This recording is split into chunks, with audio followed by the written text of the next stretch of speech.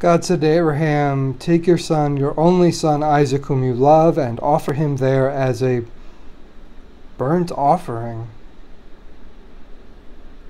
But the angel of the Lord said, "Do not lay your hand on the boy or do anything to him." Why would God?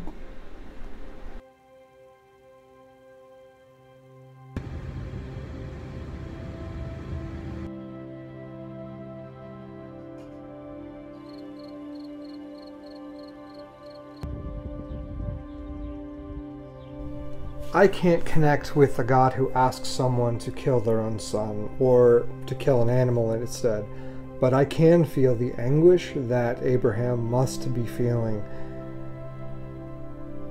being a part of a system that has normalized death and of which he feels he cannot escape from, and trying to be as faithful as possible through that.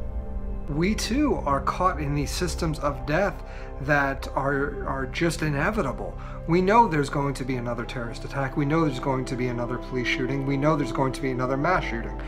We know this, yet we are still moving towards it as if it is the only way. And the whole time we are trying to be as faithful as possible. But even as we find ourselves in this story, either as Abraham or as Isaac, I believe in the God who gives us the choice to choose how we will conduct ourselves in this test. I believe in the God who will send an angel to say, "Stop, do not commit the violence." I believe in the God who will send a ram in order to show us another way, a different way to get out of this system and this cycle of death.